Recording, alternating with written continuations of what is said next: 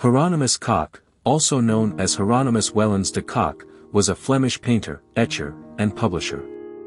He was born in 1510 in Flanders. Hieronymus Cock was primarily known for his role as a publisher and distributor of prints. His publishing house played a crucial role in the development of the printmaking industry, transforming it from a craft practiced by individual artists into a thriving industry. Between 1548 and his death in 1570, Cock's publishing house produced over 1,100 prints, a remarkable number for that time. Although Cock's reputation primarily lies in his publishing endeavors, he was also a talented artist. His last series of 12 landscape etchings, created in 1558, showcase his artistic skill and are reminiscent of the fantastic style seen in his brother Matthew Cock's paintings. In total, he etched 62 plates. Hieronymus Cock, born into an artistic family, followed in the footsteps of his father and brother as a painter and draftsman. He became a master painter in the Guild of St. Luke in Antwerp in 1545. After a brief stay in Rome from 1546 to 1547, he returned to Antwerp and founded the publishing house Ux Cotter Vents or in de Veer Winden with his wife, Volksken Dierix.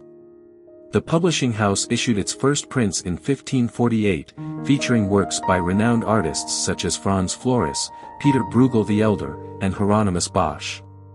Cock's collaboration with these artists led to the creation of exceptional engravings that showcased the beauty of the Low Countries. Cock's publishing house thrived, and he employed talented engravers like Johannes Wierix, Adrian Collard, and Philip Gau, as well as Italian artist Giorgio Gaisai. Together, they produced prints that captivated audiences with their intricate details and technical skill. However, Cock's most significant contribution to art came in 1559 and 1561 when he published two series of landscape prints. These landscapes, drawn from the natural surroundings of Antwerp, had a profound impact on the development of realist landscape art in both Flemish and Dutch traditions.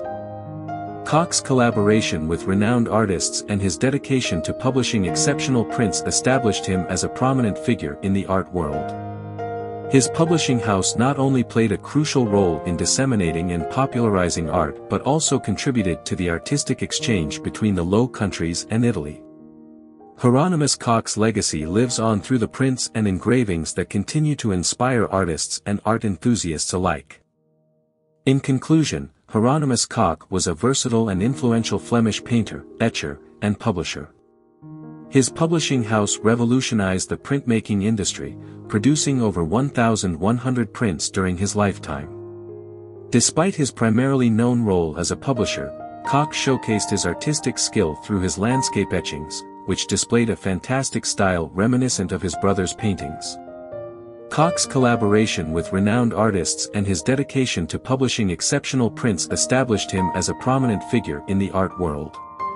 His legacy lives on through the prints and engravings that continue to inspire artists and art enthusiasts alike.